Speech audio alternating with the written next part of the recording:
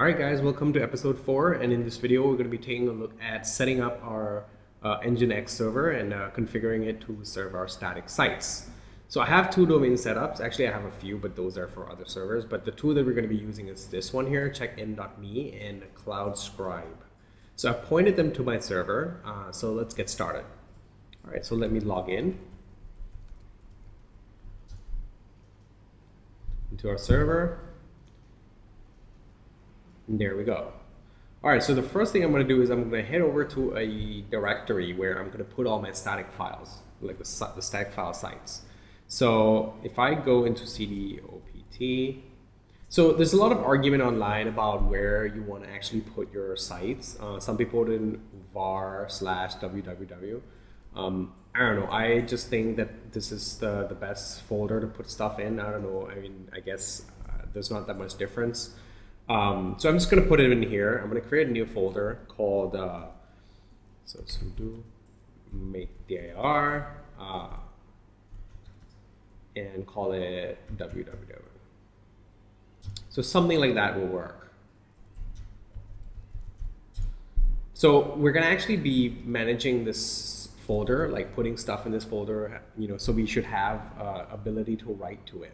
So what I'm going to do is I'm going to make this folder being owned by our admin group. So sudo chgrp -r and then www. Whoops.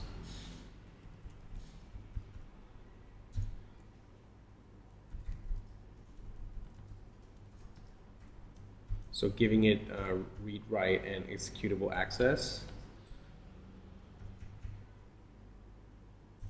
All right, so the first command, chgrp, is basically I'm setting that directory should be owned by the group admin. And chmod, basically we're setting the permission with the g plus. rwxs basically says that everybody in this group can read, write, and execute files in there. So that's basically it.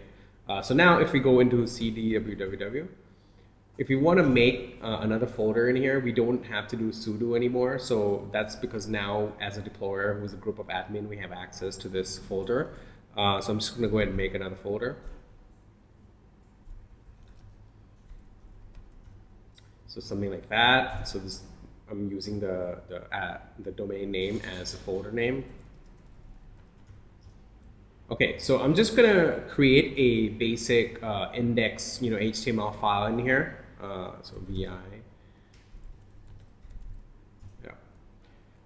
All right. So here we're just going to write some very basic HTML. Super simple stuff. So doc type. Oops. Close that out. All right, so pretty basic site, but the point is, when we go to a certain domain, this page should show up. So I'm just going to go ahead and save that. All right, so now we have some content. What I'm going to do is I'm going to set up a basic, configuration file in Nginx. So I'm just going to go and head over to the etc Nginx.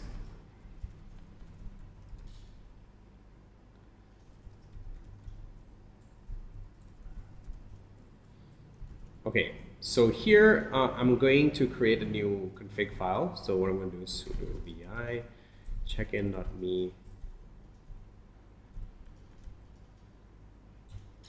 So we start with a very basic server block.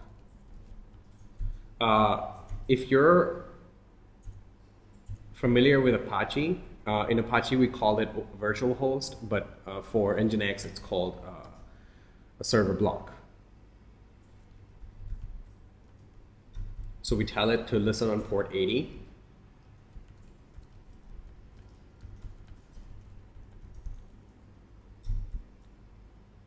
All right, so the server name is basically going to be your domain name.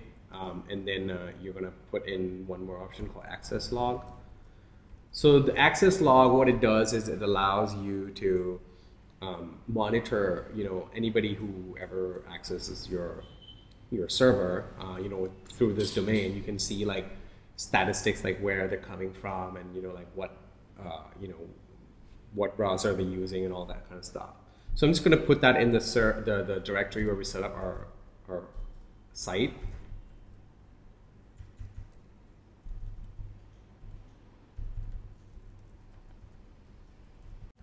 So I'm just going to point it to the access.log. And basically, Nginx is automatically going to create that file for us, so we don't need to do anything. We just need to have that folder, and we already have that. Basically, whatever comes through our server is going to get written to there. All right, so now we just need to set the root.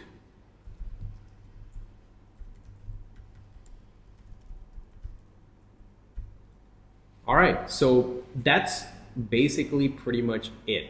I mean, that's really all we need to get started with a config file for Nginx. And that will probably work, unless I made some typo. So let's go ahead and try that out. Okay, so now that we have an Nginx config file, what we're going to do is now we need to enable it. So in our sites enabled, we need to actually enable our new site. So in sites available, we have checkin.me, and we have the default one that came with Nginx installation. Now we're going to cd out, and we're going to cd into sites enabled.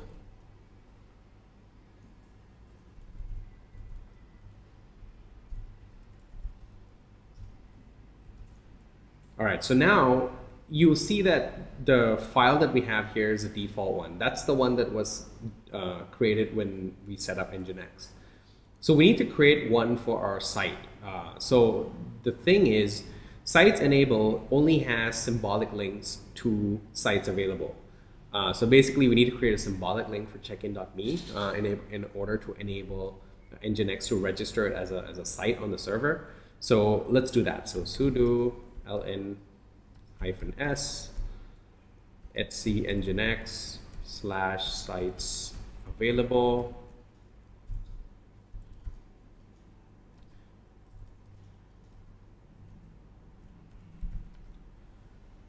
/checkin.me.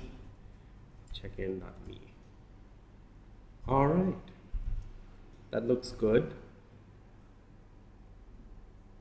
Okay, something is not right.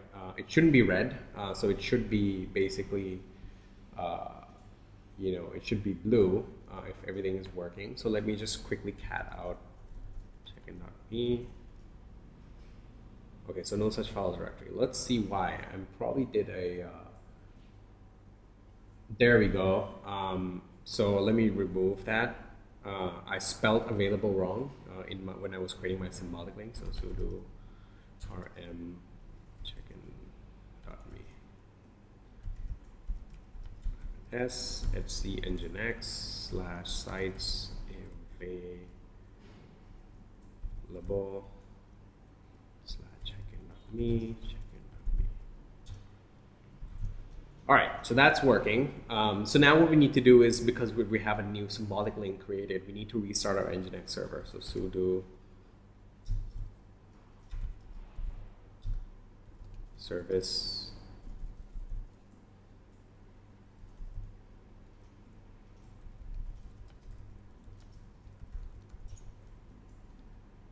all right, so if everything worked correctly, you should get something like this, like a restarting Nginx, okay, and all that stuff. If nothing happens, then there's probably a problem in your configuration file. So I'm going to show you how to debug later. I'm going to actually intentionally go ahead and add a mistake in our server block, and then I'm going to show you what happens when you restart and it's not working, and how we can go ahead and debug that. All right, so now that I have my domain set up, if I head over to www.checkin.me, voila, it works. Awesome. So now we have a little bit of a problem. We got the title and everything seems to be working. But if we remove the www in front, we just access it from checkin.me. What happens is it goes back to welcome to Nginx, because it cannot find that directive for for just the plain Jane checkin.me without a www. So what we need to do is basically we need to set up our server block with a little bit more detail and tell it what to do. So we're going to go into cd sites available. and we're going to do sudo vi check-in.me just to edit that file that we created earlier. And we're going to add another server block.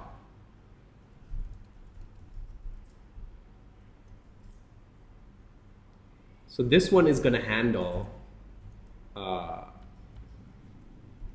just the plain Jane check-in.me without the www. Listen on port 80, perfect.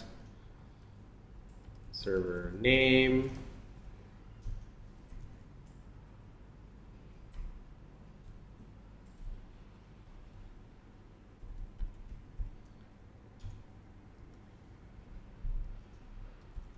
So what we're going to do is, instead of rewriting access log and root and all that config all over again, we're just going to return a 301. So based on HTTP return code, that's something like, I think it's redirect permanently or something, moved permanently or something. And so basically, what we're saying is, if somebody types in check-in.me into the browser and we hit the server, all we're going to do is we're just going to redirect them to the www server block. That's all that's doing.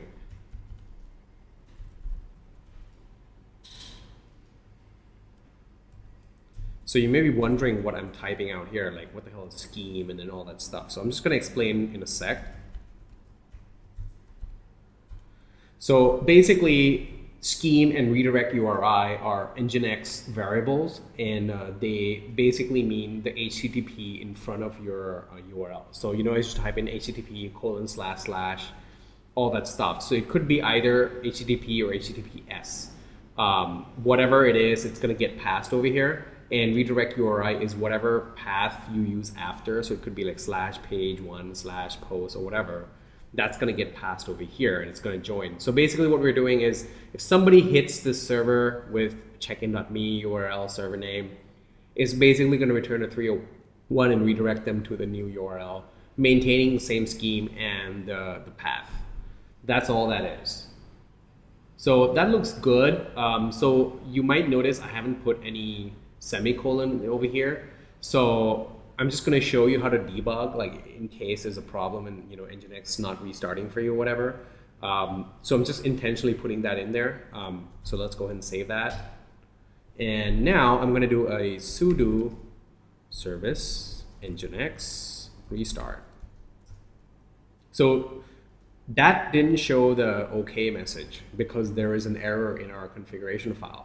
So how do we know that there's a problem in our configuration file? I mean, it doesn't put out any error or anything like that. So it's, it's pretty cryptic, like, where do we start, right? So the first thing is Nginx has a global log. So basically where it outputs all the log, errors and whatever. So it's located in cd var logs and /Nginx. Whoops.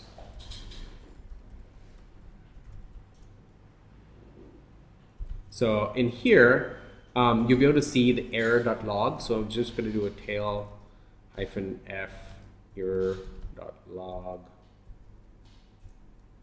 So as you can see, it tells you, unexpected something, etc Nginx site enabled check-in me line number 5. Okay, well, that's enough detail for us to figure out what's going on. So, we're just going to go ahead and figure it out. So we're going to go back to our etc Nginx.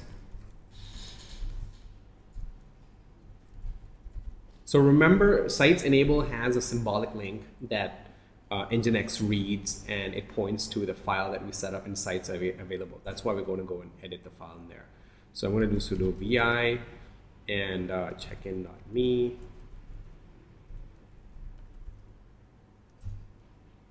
All right, so here we're going to go ahead and add our semicolon at the end.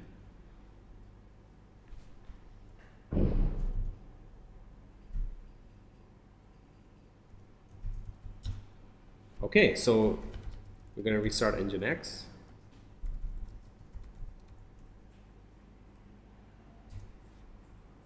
Whoops, still a problem. So let's go ahead and go back into our file and see if we can find out what's wrong with it. Okay, so one of the variables that I used is wrong. It's not redirect URI.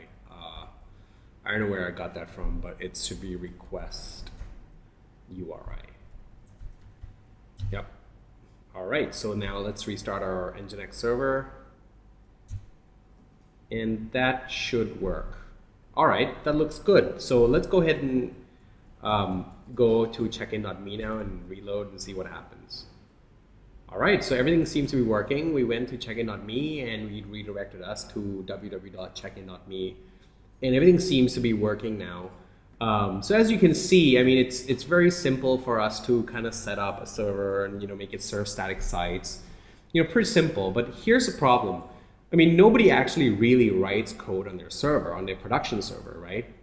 So we actually write code in our local development environment on our own computer. And then when we're done, we push code up to our production server.